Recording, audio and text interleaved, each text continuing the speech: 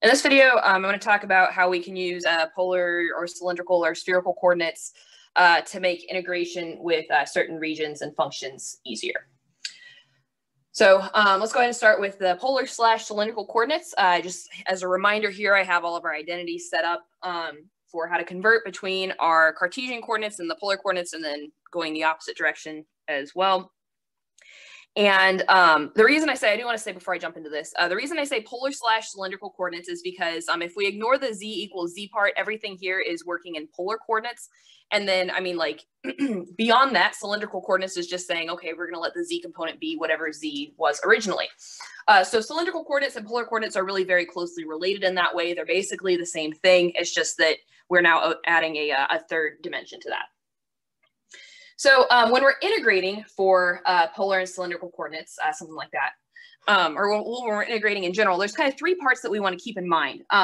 So if we consider kind of like a double integral type case, so we're integrating over some region omega, and then we have a function f of x, y,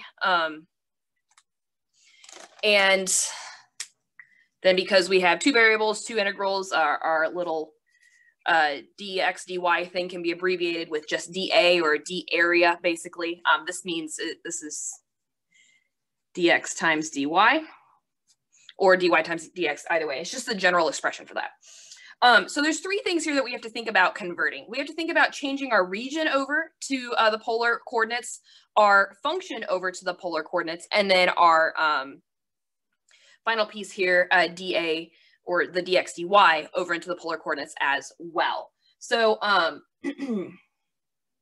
this piece right here is really the kind of tricky part, because we've seen a lot about how to deal with functions and how to deal with the regions. But this guy right here, this turns into r times dr d theta. Because our goal when we're trying to move over into the polar or cylindrical coordinates is to get everything in terms of r and theta. So when we do that for the dA, it just becomes r times dr d theta. This r here is extremely important. Don't ever forget that. The reason that it's there is similar to why maybe some extra pieces might pop up in like u sub, for example. It's kind of all related to that, although it's a little bit beyond the scope of this video to go into exactly why that's there. But just don't forget it when we make our swap here. And the other thing that I want to point out is that these two right here, they can be in really either order depending on what the problem itself calls for. So this could also be d theta, dr instead. We also have maybe the triple integral case when we are including that third component z. And then instead of dA, we get dv, which is really just the same idea as like, the dz, dy, dx, or really any other order that we want to put. This is just the general expression for all three. And again, this represents volume because now we're working in 3 dimensions. So same idea here. We want to make sure to take care of the region, take care of the function, and then we also have to take care of our little differential type thing here. And that is going to be represented with, well, r, dr, d theta, dz, because really all we're doing here is saying, okay, well, we're still working with this same idea of polar coordinates, but now we're just adding a third component of z. So again, this can be any order here, depending on what the problem calls for.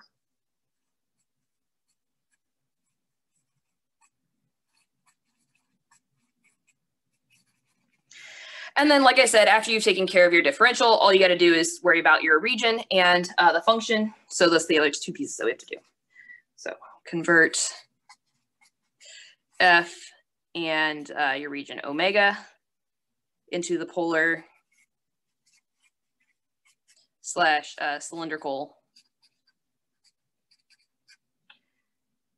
expression using your identities.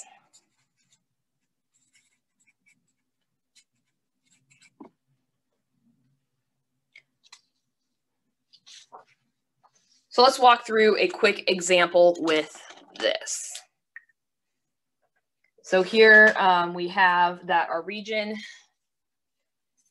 I guess I'll represent it with a d this time instead of omega, it doesn't really matter, be equal to the set of points x, y, such that x is greater than or equal to 0, and then 4 is less than or equal to x squared plus y squared less than or equal to 16.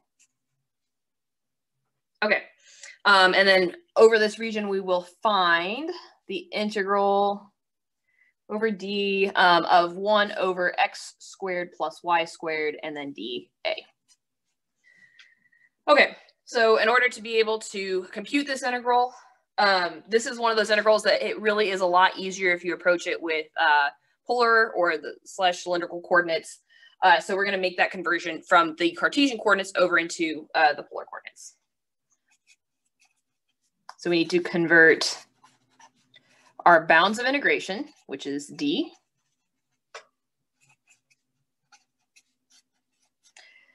our function f of xy, and our differential dA into polar coordinates. And at this point, I mean, the reason we're working with polar coordinates is because we're not really too concerned about what z is in this case. So let's go ahead and start with our bounds. So our goal is going to be to get d to be written as some collection of points r theta. And so we just need to find restrictions for r and theta that we can throw into our integral. Let's take a look at what we are working with here. So we want, it's really kind of like the area between two circles, the circle that has radius 2 and circle that has radius 4. So if this is, we can call it 2, 2, 2, and this be 4. 4, so we're looking for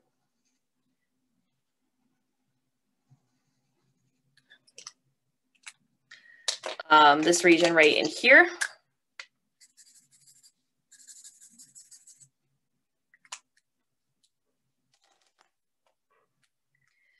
And so we need restrictions for r and we need restrictions for theta. If we look at this right here, that 4 less than or equal to x squared plus y squared less than or equal to 16. Remember that r squared is equal to x squared plus y squared. So 4 has to be less than or equal to r squared less than or equal to 16. So r itself has to be between 2 and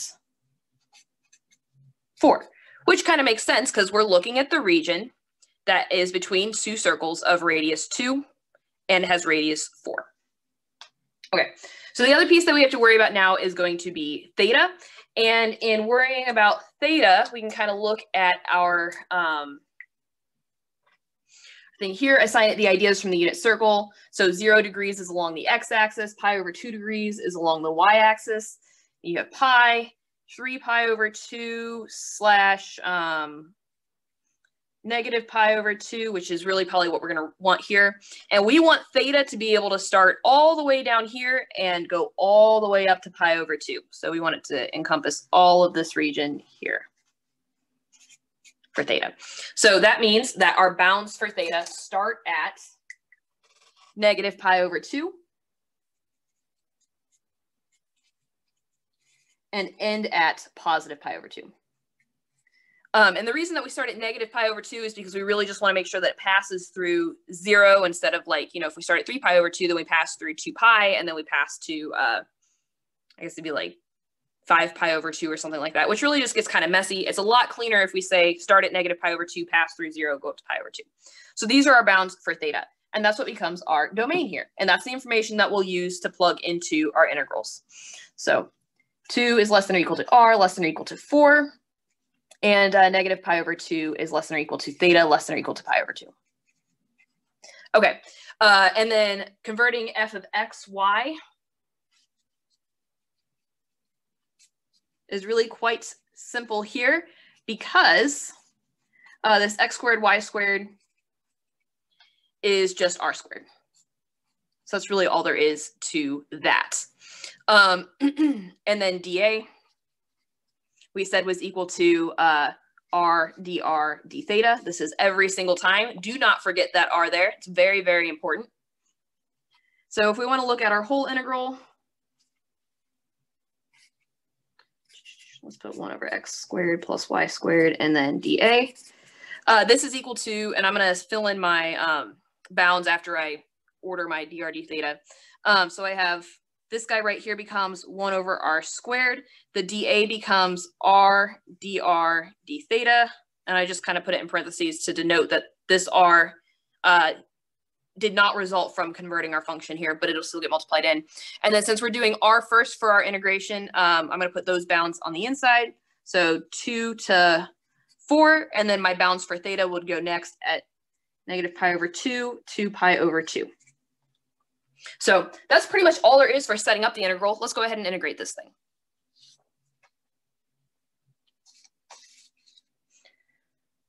So we had negative pi over 2 to pi over 2 integral from 2 to 4, 1 over r squared r dr d theta. So this is equal to the integral from negative pi over 2 to pi over 2 integral from 2 to 4 of 1 over r dr d theta. Well, I mean, this is a fairly simple integral to take. That's just natural log of r. So we have integral from negative pi over 2 to pi over 2. So natural log, absolute value of r, evaluated from 2 to 4 d theta.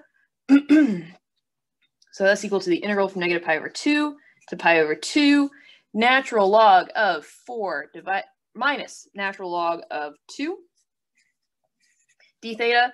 And I can actually kind of simplify this down a little bit farther using log properties. This is the same thing as natural log of 4 divided by 2. So what do I mean by that? 4 over 2. Like so. So that's just going to give me natural log of 2.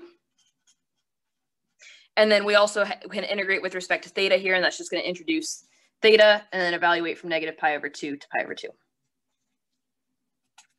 And theta from negative pi over 2 up to pi over 2 is just going to give me pi. So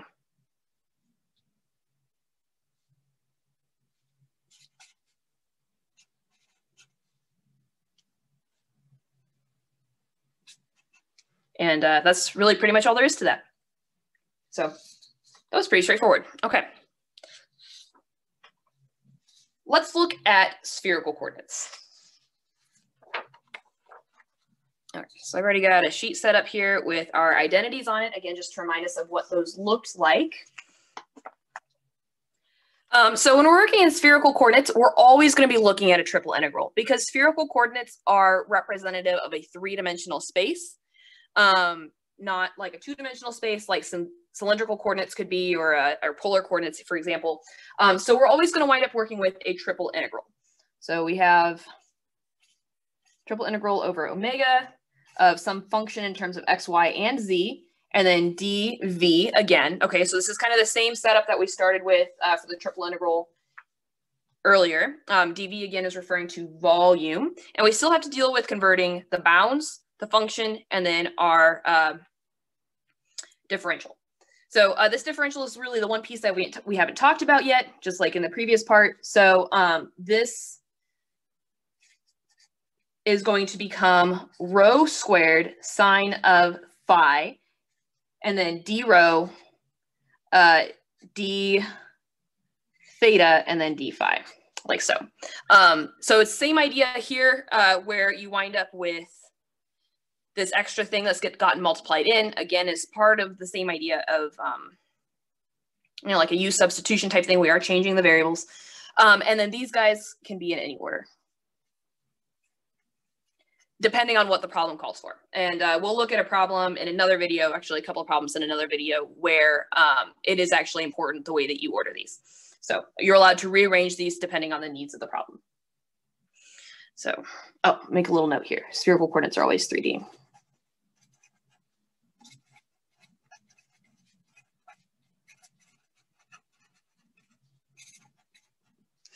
Okay, so then, I mean, like after you've done this piece here, we still have to take care of the boundary and the function. So we also convert f and omega into the spherical coordinates using our identities.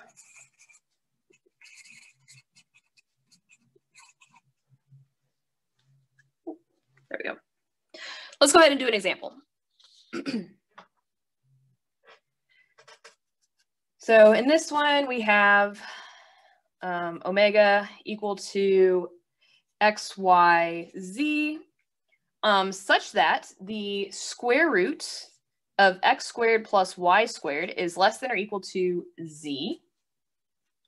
X is greater than or equal to 0. And we also have that x squared plus y squared plus z squared is less than or equal to 16. Okay. And we are going to find the triple integral over omega of x times dv. Or, well, not times dv, but x dv. So the way to approach this, since we've kind of got a boundary here that looks like a sphere, it would really might be a good idea to approach this using spherical coordinates, and actually if we kind of remember back to our a video earlier, our first video on the cylindrical and spherical coordinates, this is really quite a similar setup. The only thing is that we've just kind of chopped our region in half by requiring x to be greater than 0. So let's take a look at what our space looks like, but this will wind up being spherical coordinates.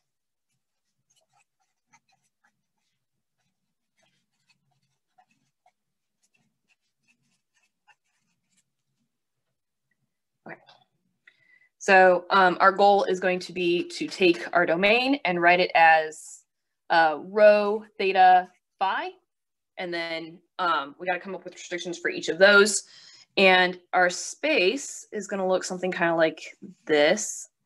We remember from earlier, it was kind of like an ice cream cone shape because we have our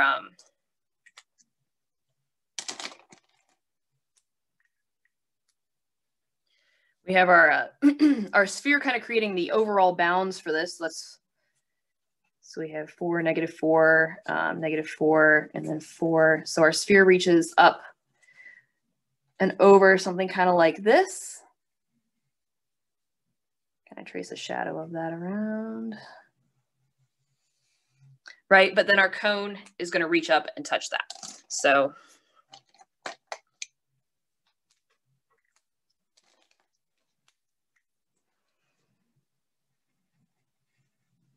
it looks something kind of like this. And also is going to include this kind of ice cream top shape. So this is from our cone, and then we're restricting x to be greater than or equal to 0, which means that in reality, the part that we want is really just, well, I should specify, this is our x-axis in the positive direction, y-axis in the positive direction. So we really just kind of want this part of the cone right here that faces along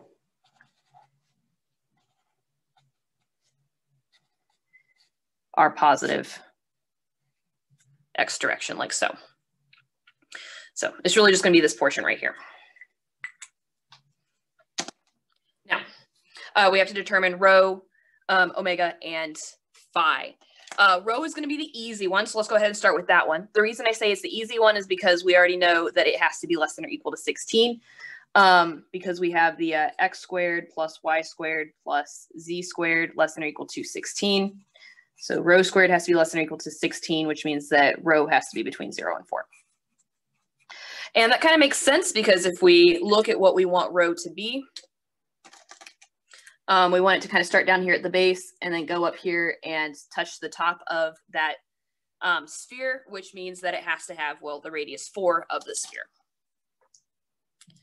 Now looking at theta, theta is also going to be fairly straightforward because that's what tells us how much it sweeps out in the x and the y axis, or x and y plane. And we only want the part that goes from, again, if this is 0 pointing in the positive x direction, and then pi over 2 in the positive y direction, pi, and then 3 pi over 2 over here in the negative y direction. We want it to start down here and be able to come up and around this way, only taking half of our xy plane, but we always want it to be the half that x is positive in, and that is going from, well, negative pi over 2 up to pi over 2. And that's for theta. So we know that negative pi over 2 is less than or equal to theta, less than or equal to pi over 2.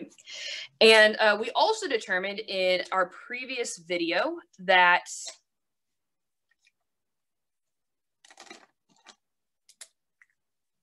Phi, which is what goes from along our z-axis here. It starts at 0 and is able to go all the way down to pi if we go down to the negative z-axis here. We want it to start at 0 and be able to go out to this line right here, which is really just pi over 4. So it's allowed to swing down pi over 4 degrees or radians. So it starts at 0, can only go halfway down to the xy plane. So that's pi over 4, just like so. Okay, so that's what we're going to use to describe our domain here. Rho is between 0 and 4. Theta is between negative pi over 2 and positive pi over 2. And then phi is between 0 and pi over 4. So these are going to form our bounds of integration here. And now we still have to convert the inside and our dv. So f of x, y, z is equal to x, which means that when we take f and write it in terms of rho, theta, and phi, we're going to get, if we go back to our identities, x is equal to rho sine phi cosine theta.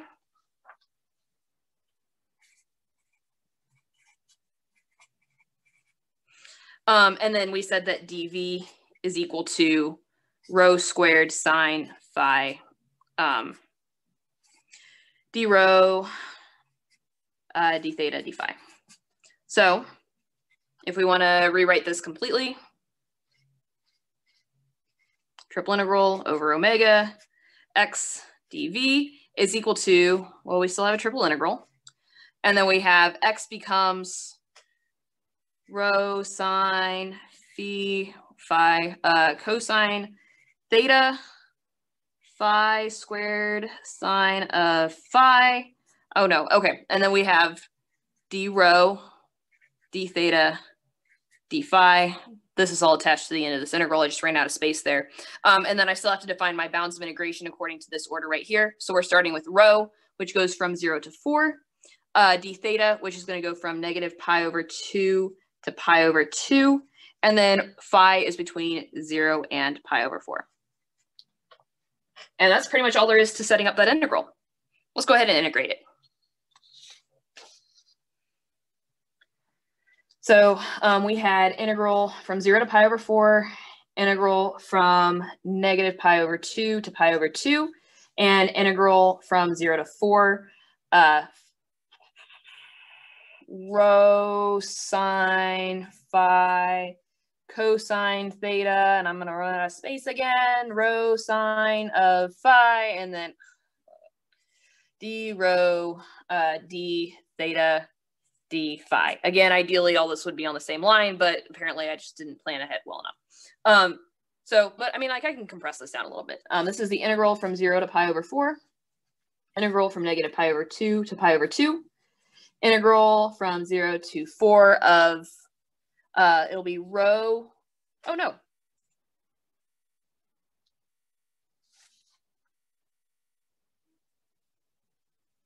Yeah, rho squared.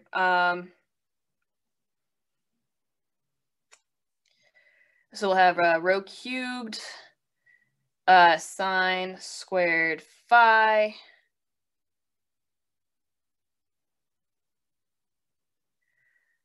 cosine theta, and then d rho d theta d phi. So then I can go ahead, since everything here is just a product of different pieces here, I can split it up into product of integrals.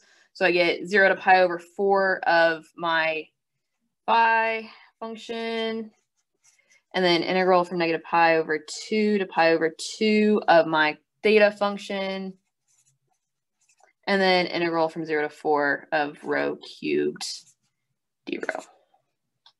Okay, so now at this point, I can integrate each one of these pieces individually. This one right here, I recommend using a power reduction formula for sine squared. There's also one for cosine squared that's quite similar.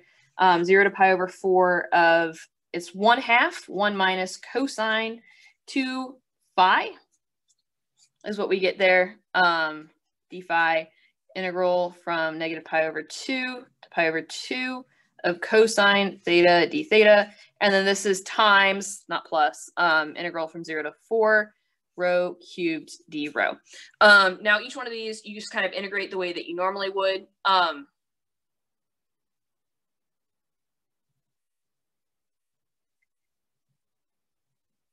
And from this, we're going to get 1/2 theta minus 1/4 sine of 2. Oops, that shouldn't be a theta. That should be a phi. 2 phi. And then this is times this integral right here. I'm going to get sine of theta evaluated from, got to evaluate this one, 0 to pi over 4. This is evaluated from negative pi over 2 to pi over 2. And then this is times, once again, rho 1/4 rho to the 4th, 0 to 4. So out of this, what we're going to get, just plugging everything in. So 1/2 times pi over 4 minus 1/4 sine of, it'll be pi over 2. And then this next piece will be 0, so I'm just going to leave that off. Times sine evaluated from pi over 2 minus sine of negative pi over 2. And then times 1/4 rho to the 4th. And 4 raised to the 4th power is going to be 256. Okay, so from this, I'm going to get pi over 8 minus, this is 1/4, times, this right here is just going to wind up being 2 because we have a 1 minus negative 1, so 2, and then times 1/4 times 264, that's going to give me, or 256, that gives me 64.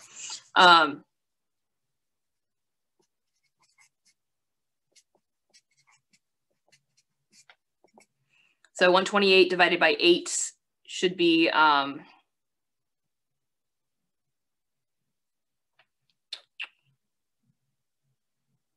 comes out to 16. So 16 pi, and then minus 128 divided by 4 is oh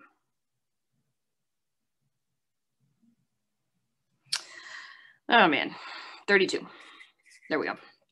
Okay, so that's what you wind up with after you go through that whole process. Anyway, so that's pretty much all there is to it. The big idea is just making sure that you convert all the pieces of that integral over and then go through and integrate. So believe it or not, converting can save you, converting these systems around can really save you quite a bit of work. So yeah, I highly recommend it anytime that you have the opportunity to do so. All right, I'll see you guys next time.